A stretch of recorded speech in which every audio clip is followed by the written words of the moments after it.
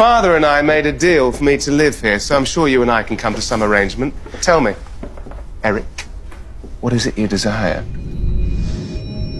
I want my father to turn over in his grave. Ooh, hated the old man, eh? Well, I can relate to that. My father's not on my Christmas card list either. In fact, I moved here to get away from him. Surely you can understand that. No, not really. And I saw your lease was written in lipstick on a stripper's thong. Not exactly legally binding. Well, maybe we can write the new one in blood. I find that to be quite binding. Let's not. You have no legal right to be here, so if you don't vacate, I'll have you removed.